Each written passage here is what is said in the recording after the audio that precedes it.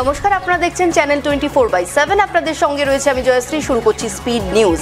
আমাজনের আগুন কোনোভাবেই মেনে নিতে পারছে না বিশ্বের অন্যান্য দেশ। ফ্রান্সে আয়োজিত G7 বৈঠকে পরিবেশ সংক্রান্ত আলোচনার এটাই ছিল মূল বিষয়বস্তু। ফরাসি প্রেসিডেন্ট ইমানুয়েল ম্যাক্রো জানিয়েছেন G7 ভুক্ত দেশগুলো যৌথভাবে $22 মিলিয়ন খরচ করবে। তবে শুধু আর্থিক সাহায্যই নয়, প্রযুক্তিগতভাবেও ব্রাজিলের পাশে দাঁড়াবে তারা। ইউরোপের অরণ্য সামলান G7 দেশের সাহায্য ফিরিয়ে বার্তা দিলেন ব্রাজিলের প্রেসিডেন্ট। আমাজনের আগুন লাগার জন্য কাঠগড়ায় দাঁড়িয়েও কিছুতে মাথা নোয়াতে রাজি নন জেইর বলসোনারো। উন্নয়নশীল দেশ হওয়ায় ব্রাজিলকে ছোট করে দেখানোর চেষ্টা করা হচ্ছে বলে ইতিমধ্যেই তোপ দেখেছেন বলসোনারো। এদিকে ইতিমধ্যে ব্রাজিলের প্রায় 9,50,000 হেক্টর জমি আগুনে গ্রাসে চলে গিয়েছে। যুক্তরাষ্ট্রের ফার্স্ট লেডি মেলানিয়া ট্রাম্প ও কানাডার প্রধানমন্ত্রী জাস্টিন ট্রুডো খুব কাছাকাছি দাঁড়িয়ে থাকা ছবি এবার হয়ে গেল ভাইরাল। বেশ অন্তরঙ্গ ভাব। G7 সম্মেলনে যোগ দিতে প্রধানমন্ত্রী ট্রুডো ও প্রেসিডেন্ট ট্রাম্পের সফর সঙ্গী হিসেবে ফার্স্ট লেডি মেলানিয়া, এভাবেই তারা ক্যামেরাবন্দী হয়েছেন। যদিও এ সময় মেলানিয়ার পাশে ছিলেন ট্রাম্প। কাশ্মীরের বুক থেকে 370 ধারা তুলে নেওয়া ঘিরে রীতিমতো ক্ষোভে ফুঁসছে পাকিস্তান। পাক প্রধানমন্ত্রী ইমরান খান ইতিমধ্যেই জানান দিয়েছেন যে কাশ্মীরের মানুষের পাশে থাকতে তিনি যে কোনো পর্যায়ে যেতে পারেন। এরপর পাকিস্তানের বিদেশমন্ত্রী শাহ মেহমুদ কুরেশি হুঁশিয়ারি দিলেন তারা যে কোনো মূল্যে যুদ্ধের জন্য প্রস্তুত। তিনি জানান পাকিস্তান কূটনৈতিকভাবে কাশ্মীর সমস্যার সমাধানের রাস্তায় হাঁটতে চাইছে। জম্মু ও কাশ্মীরকে আলাদা কেন্দ্রশাসিত অঞ্চল হিসেবে ঘোষণা করার পর প্রথম কোনো সন্ত্রাসমূলক অপরাধের ঘটনা ঘটল উপত্যকায়। সূত্রের খবর, নিহত 2 যুবকের দেহ উদ্ধার করা হয়েছে। ঘটনার নেপথ্যে রয়েছে জৈশ-ই-মোহাম্মদ জঙ্গি গোষ্ঠীর হাত রয়েছে বলে দাবি পুলিশের। প্রাথমিকভাবে মনে করা হচ্ছে এই ঘটনার নেপথ্যে রয়েছে জৈশ-ই-মোহাম্মদ জঙ্গি গোষ্ঠীর সদস্যরাই। প্রাক্তন অর্থমন্ত্রী পি চিদম্বরমের লাই ডিটেক্টর টেস্ট করার আবেদন করতে পারে সিবিআই। কেন্দ্রীয় তদন্ত সংস্থা জানিয়েছে তদন্তকারীদের প্রশ্নে স্পষ্ট কোনো উত্তরই দিচ্ছেন না চিদম্বরম। এতে আইএনএক্স মিডিয়া মামলা তদন্তে ইন্দ্রাণী মুখোপাধ্যায়ের কাছ থেকে পাওয়া তথ্য যাচাই করতে অসুবিধা হচ্ছে তদন্তকারীদের। পাশাপাশি তাকে ইন্দ্রাণী মুখোপাধ্যায়ের মুখোমুখি বসানো হতে পারে বলে মনে করা হচ্ছে। বিদেশ সফর থেকে ফিরেই প্রয়াত কেন্দ্রীয় মন্ত্রী অরুণ জেটলির বাড়িতে গেলেন প্রধানমন্ত্রী নরেন্দ্র মোদী। মঙ্গলবার দিল্লিতে জেটলির বাসভবনে তার পরিবারের সদস্যদের সঙ্গে দেখা করেন মোদী। তাদের সমবেদনাও জানিয়েছেন। দীর্ঘ রোগভোগের পর গত শনিবার প্রয়াত হন বিজেপির প্রবীণ নেতা অরুণ জেটলি। সেই সময় বিদেশ সফরে বাহারেনে ছিলেন মোদী। মোদীর অনুপস্থিতিতেই জেটলির শেষকৃত্য সম্পন্ন হয়। অরুণ জেটলি প্রয়াত হয়েছেন গত শনিবার। রবিবার নিগমবোধ ঘাটে তাই প্রাক্তন অর্থমন্ত্রীকে শেষ শ্রদ্ধা জানাতে উপস্থিত হয়েছিলেন বহু মানুষ। ছিলেন বহু হেভিওয়েট নেতা মন্ত্রীরাও। তার মধ্যেই অবাক কাণ্ড ঘটল। তথ্য জানাচ্ছে নিগমবোধ ঘাটে অরুণ জেটলি শেষকৃত্যে এসে মোবাইল ফোন খোয়ালেন কেন্দ্রীয় অরণ্য ও পরিবেশ মন্ত্রী বাবুল সুপ্রিয় সহ 11 জন ব্যক্তি। কেন্দ্রীয় সরকারের পাশে দাঁড়ালো reserve bank of India. Bimal Jalan কমিটির সুপারিশ মেনে কেন্দ্র সরকারকে 1,76,000 কোটি টাকা দিচ্ছে ভারতের রিজার্ভ ব্যাংক। কেন্দ্রীয় ব্যাংকের বোর্ড এই অর্থ হস্তান্তরে অনুমোদন দিয়েছে, যার মধ্যে ডিভিডেন্ড হিসাবে 1.23 লক্ষ কোটি টাকা এবং তার বাড়তি মূলধন থেকে 52,640 কোটি টাকা অন্তর্ভুক্ত রয়েছে। কেন্দ্রীয় সরকারকে রিজার্ভ ব্যাংকের 1.76 লক্ষ কোটি টাকা অর্থ বরাদ্দকে কটাক্ষ করলেন রাহুল গান্ধী।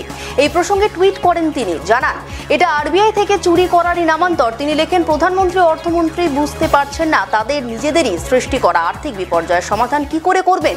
আরবিআই থেকে চুরি করে লাভ হবে না। রিজার্ভ ব্যাংকের ঘর থেকে কেন্দ্রকে তহবিল দেওয়ার শিলমোহরে উদ্বেগ প্রকাশ করলেন রঘুরাম রাজন। শীর্ষ ব্যাংকের প্রাক্তন গভর্নরের সতর্ক বার্তা। এর ফলে শীর্ষ ব্যাংকের ক্রেডিট রেটিং বা মূল্যায়ন কমতে পারে, যা পুরো অর্থনীতিতে বিরূপ প্রভাব ফেলবে। পণ্য পরিষেবা করের বার্ষিক রিটার্নের সময়সীমা 3 মাস বাড়িয়ে 30শে নভেম্বর পর্যন্ত করা হলো।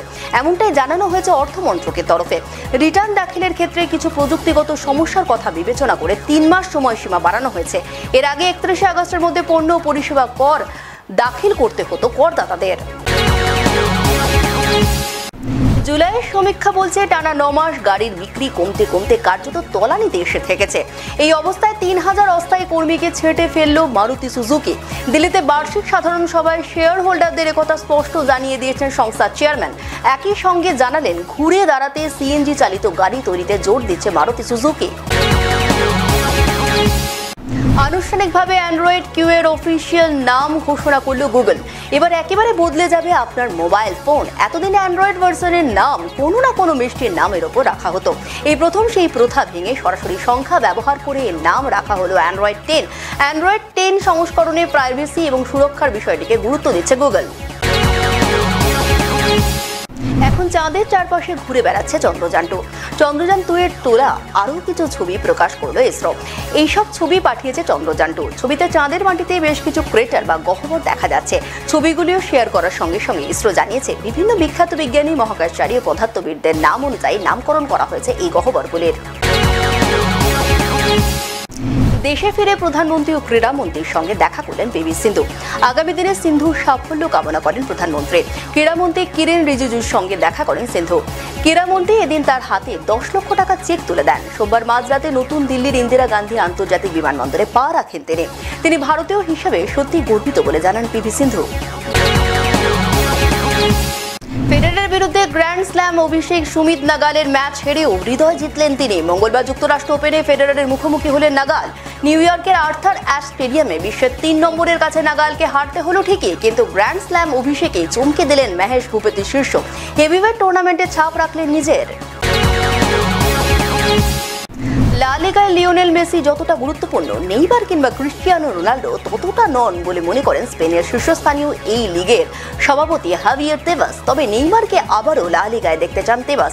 তবে বিশ্বে লা লিগার জনপ্রিয়তা বাড়াতে নেইমারের উপস্থিতি ততটা গুরুত্বপূর্ণ নয় যতটা মেসির, এমনটাই মনে করেন তেবাস। একের পর এক অধ্যায় যোগ হচ্ছে নেইমারের দলবদল নাটকে। নেইমারকে বেচতে বার্সেলোনাকে একটি নতুন প্রস্তাব দিল পিএসজি। নগদ 100 মিলিয়ন ইউরোর সঙ্গে নেলসন সেমেদো ও ওসমানে ডেম্বেলেকে চায় এই ফরাসি ক্লাবটি। নেইমার নিজেই পিএসজি ছাড়তে চান। তাকে কিনতে এর আগে বার্সার 2টি প্রস্তাব প্রত্যাখ্যান করেছিল পিএসজি। এবার উল্টে পিএসজির পক্ষ থেকে বার্সাকে প্রস্তাব দেওয়া হলো। অ্যান্টিগুয়া ওয়েস্ট ইন্ডিজকে বিপুল ব্যবধানে হারিয়ে দিয়েছে ভারত। একদিনের ছুটিতে খেলোয়াড় ও অন্য সাপোর্ট স্টাফদের সঙ্গে হেড কোচ রবি শাস্ত্রীও ছুটি কাটালেন। সোমবার অ্যান্টিগুয়ার কোকো বে থেকে ছবি পোস্ট করলেন শাস্ত্রী। টুইটারে পোস্ট করা ওই ছবির সঙ্গে তিনি লেখেন, হট হট হট। শাস্ত্রীর পোস্ট করা ছবি দেখে অনেক নেটিজেনকেই তাকে ট্রোল করা শুরু করেন। হিমেশ রেশমিয়ার ছবিতে গান গেয়ে রানু মণ্ডল কত পারিশ্রমিক পেলেন জানেন? জানা গেছে হিমেশ রেশমিয়ার সঙ্গে গান গেয়ে রানু 6 থেকে 7 লক্ষ টাকা পারিশ্রমিক পেয়েছেন। শোনা যাচ্ছে রানু মণ্ডলকে নাকি এবার দেখা যেতে পারে বিগ বসের ঘরেও। আগামী 29 সেপ্টেম্বর থেকে শুরু হচ্ছে বিগ বস। কোচ সালমান খানের ডাকও নাকি পেয়েছেন তিনি। আমাজনের ভয়ানক পরিস্থিতি ভাবিয়ে তুলেছে হলিউড প্রখ্যাত অভিনেতা লিওনার্দো দি ক্যাপ্রিওকে, আর যার জন্য তিনি নিজে আর্থিক সাহায্যের হাত বাড়িয়ে দিয়েছেন। আর্থ অ্যালায়েন্স নামে এক পরিবেশ প্রেমী সংস্থা, যার সহ সভাপতি লিওনার্দো দি ক্যাপ্রিও সংকটজনক পরিস্থিতির কথা চিন্তা করে ইতিমধ্যে অ্যামাজন সংরক্ষণ তহবিলে দান করেছেন $5 মিলিয়ন। সক্রিয়ভাবে রাজনীতির ময়দানে নামছেন অভিনেতা সঞ্জয় দত্ত। এই জল্পনায় জল ঢাললেন সঞ্জয় দত্ত নিজেই। মহারাষ্ট্রের মন্ত্রী মহাদেব জানকার জানান, আগামী মাসের শেষের দিকে সক্রিয় রাজনীতিতে কামব্যাক হতে চলেছে সঞ্জু বাবার। এ প্রসঙ্গে সঞ্জু বাবা সাফ জানিয়ে দেন, আমি কোনো রাজনৈতিক দলে যোগ দিচ্ছি না।